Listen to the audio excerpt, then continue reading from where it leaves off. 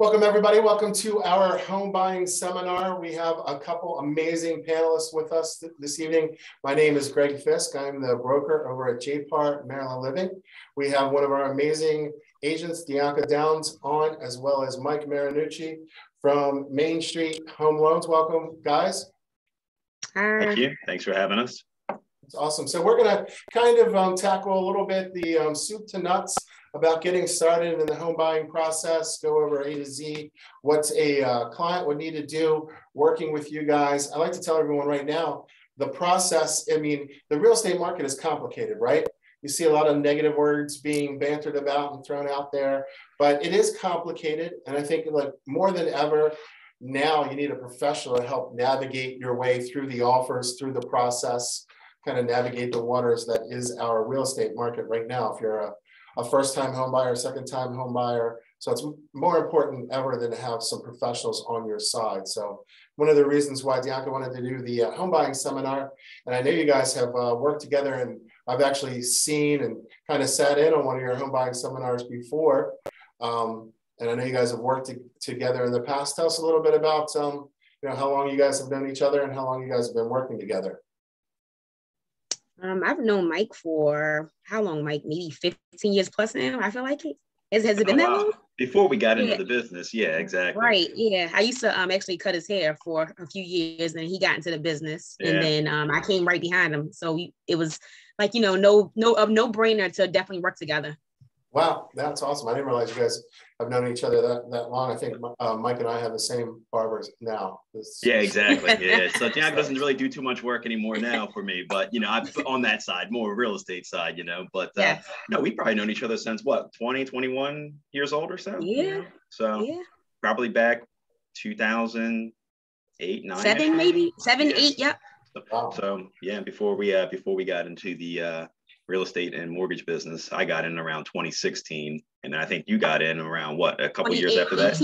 Yeah. 2018, 2019. Yeah.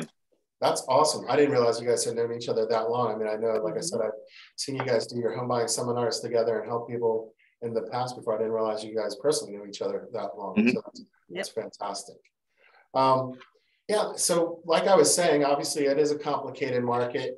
It's important to work with professionals. Your realtor is important. I always think of the real estate agent as sort of the air traffic controller and the quarterback, if you want to use a sports analogy, of the process. And really it's important to have that team around you though, right? Like Dianca, what's one of the first things that you have your clients do when you start working with them in the home buying process? I normally try to figure out, what their goals are ultimately, how long before they want to actually get into something. And then from there, just go in, have them connect with Mike to see where they actually stand, if they're ready to start the process right away, or see how long it's going to actually take before they can get to starting the process to get pre-qualified. Awesome. So we'll take a little bit of a deeper dive on what that kind of client intake conversation looks like. But I guess you kind of nailed one of the most important things when we start the home buying process, especially in this market, right, is that pre-approval process, and make sure you have your financing in place and you're in lockstep with your lender, because we're going to probably be looking at multiple offer situations. We want to make sure that financing is buttoned down and we know what our comfort level is on a monthly payment, and that's the importance of having a professional like Mike in your corner. So what's that process look like for you, Mike, when someone comes to you that's getting ready to get pre-approved and start their journey?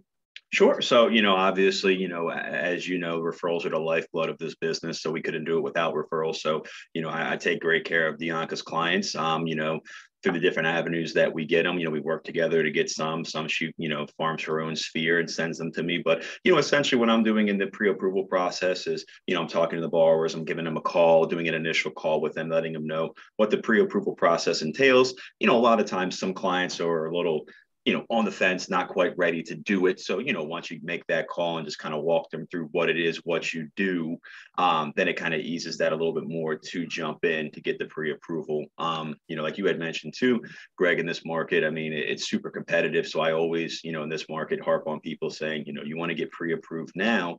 That way, when you find a property, you can act on it right away. Because if you wait till you find a property, you're going to miss out. But, so generally, the things that we look at as far as a pre-approval, I mean, there's going to be a few main components of it. We're really looking at credit scores, is the biggest factor. Income is going to tell us how much you can afford as far as a home, and then along with your debts. And then that's really the main component that we look at as far as pre-approval up front from the borrower, so credit, income, debts, where they're comfortable for a mortgage payment, out-of-pocket expense. We want to make sure it's comfortable with them as well. Yeah, awesome. So let's take a little bit of a deeper dive on that. And there's some myths out there, right, about how much money you need down. And you guys have access to a lot of different programs. Speak a little bit to what kind of out-of-pocket money that a first-time home buyer could expect. Sure. Yeah. So that's like you said, it's a popular misconception. Everybody thinks they need 20% down to get a home, but that's not the case. First-time home buyers can do as little as 3 to 3.5% down payment, depending on the type of program. And then there are programs out there that will give you some down payment assistance and or closing cost assistance for first-time buyers and actually repeat buyers as well too. So in years past, prior to this crazy market over the last 2 years, Dianca and I have worked on ones where, we can get buyers in for just maybe $1,000 or $2,000 out of pocket. They maybe have some closing costs help from the seller. Then we get some down payment assistance from some programs through the state, and really helps them get into the home. That's one of the biggest hurdles that first-time buyers have, is typically that cash to close, that down payment plus the closing cost.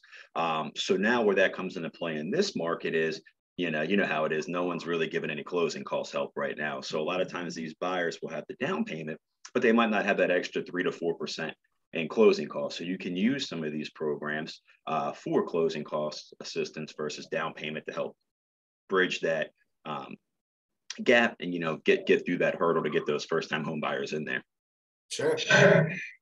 Also, oops, a little bit of feedback there.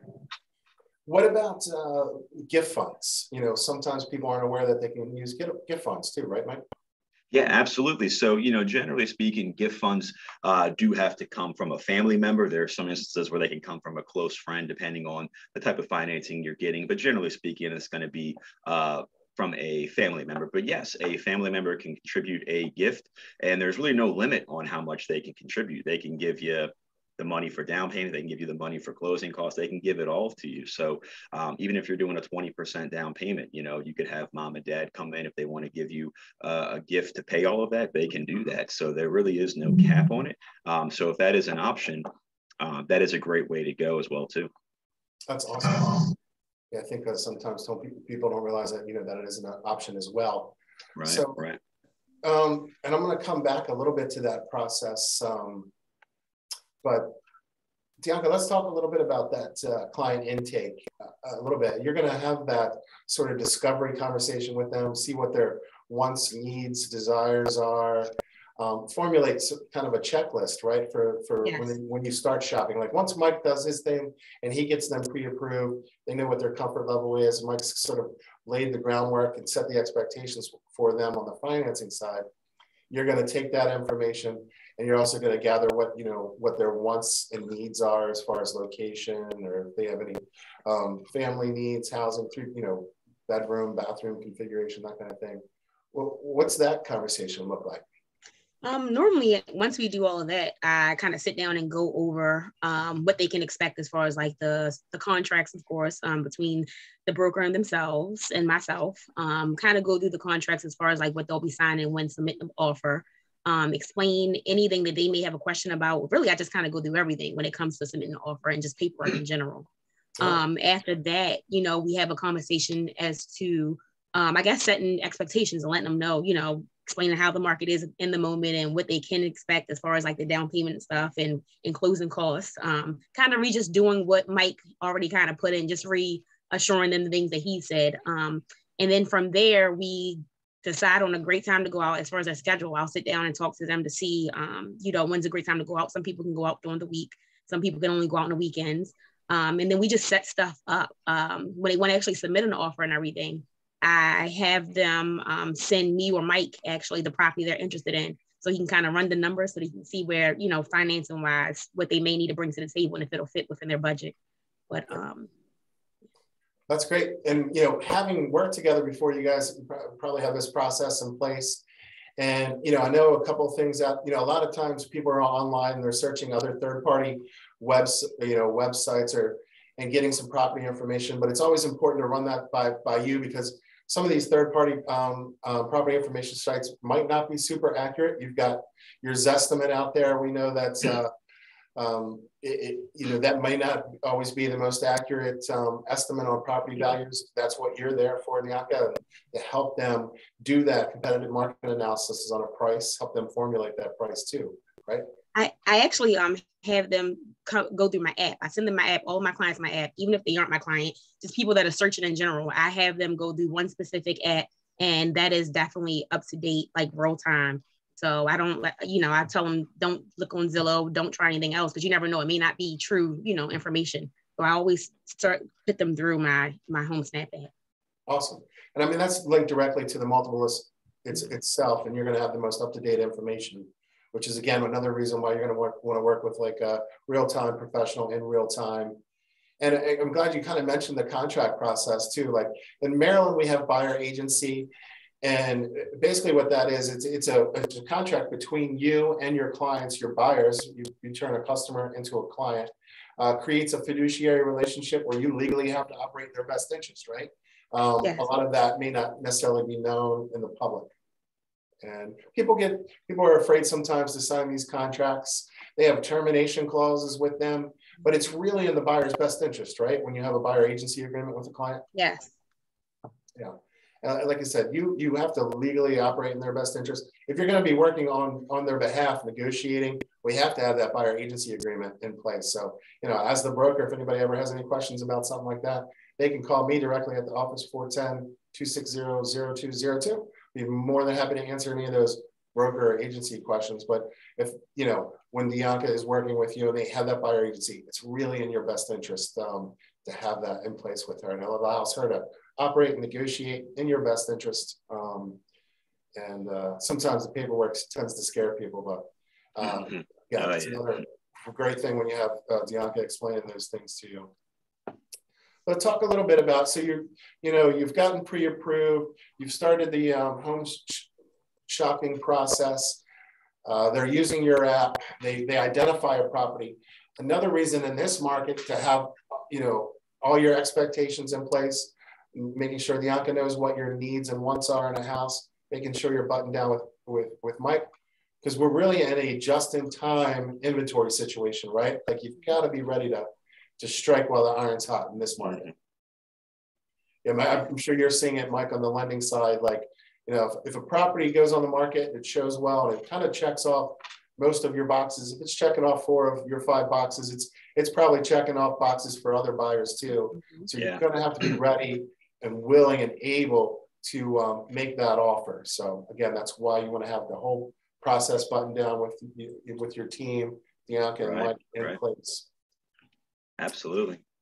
So then you guys are going to go out, Dianca, you're going to talk to them about what the offers you're going to set the expectation on, not only price.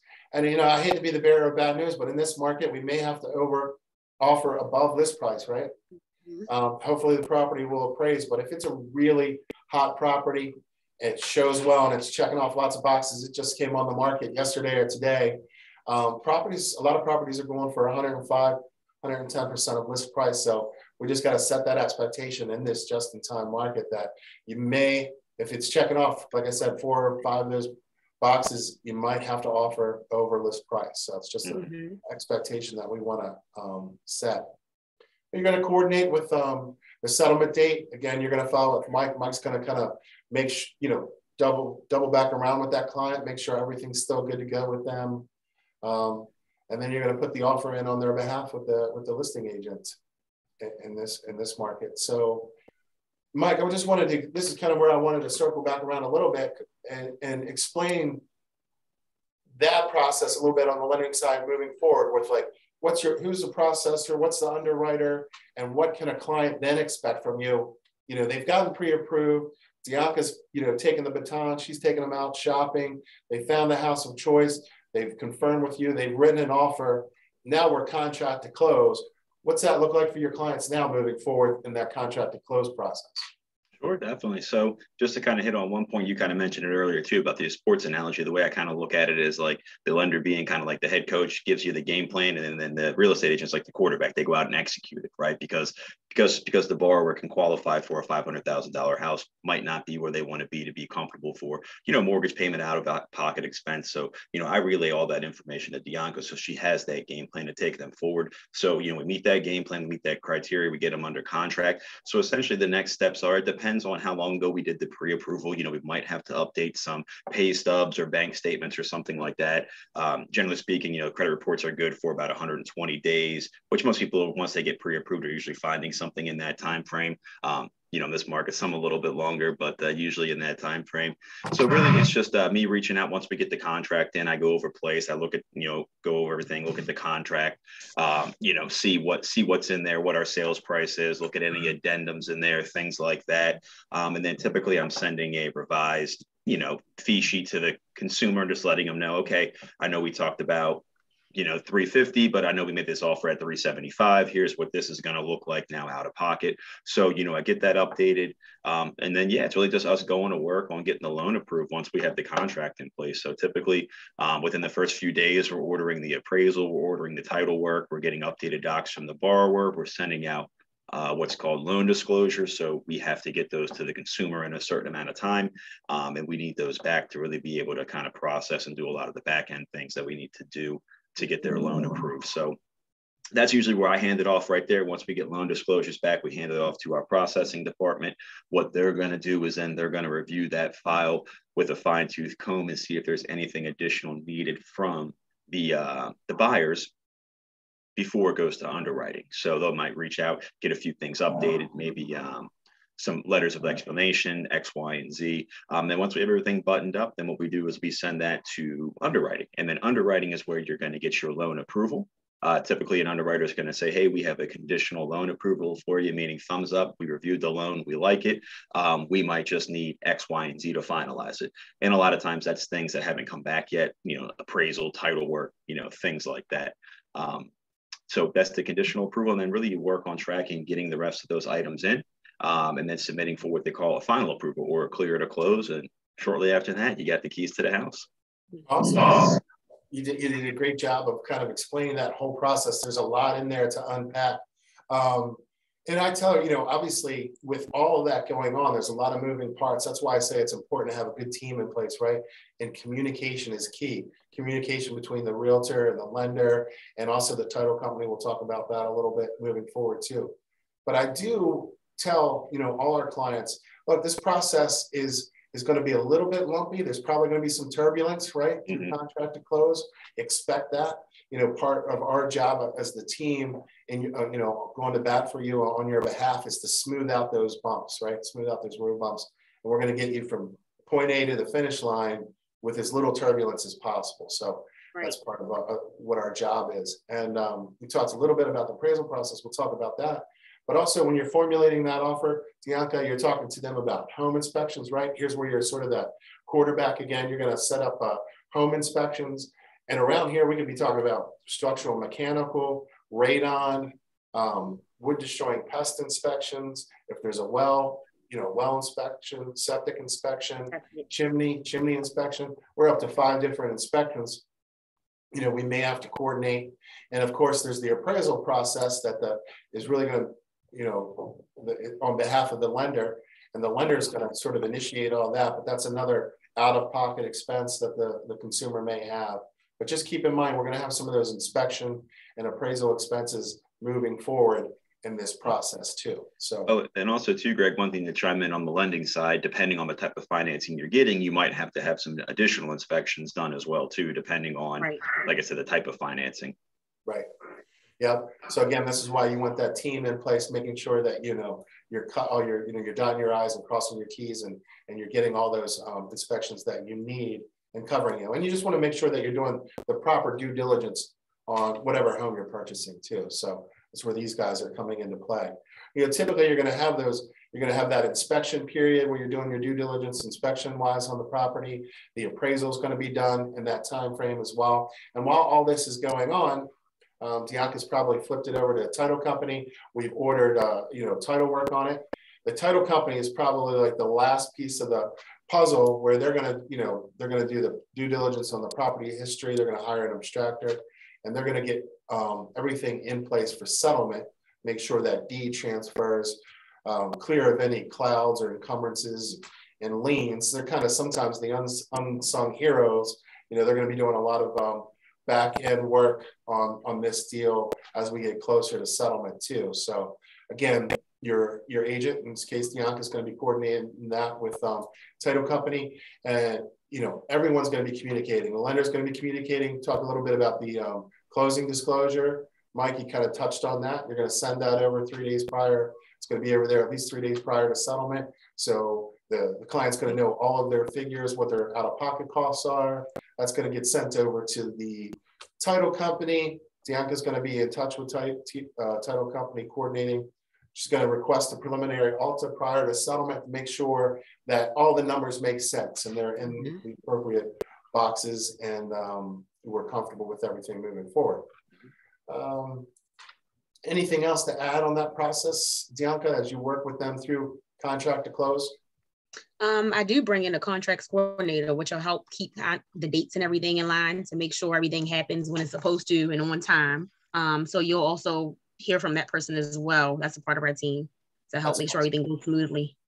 Yeah, that's fantastic. I always use a transaction coordinator on my transactions as well, just to make sure that, you know, whereas, you know, another third set of eyes on those inspections, everyone's communicating with, we're sharing the contracts with who we have to share it with.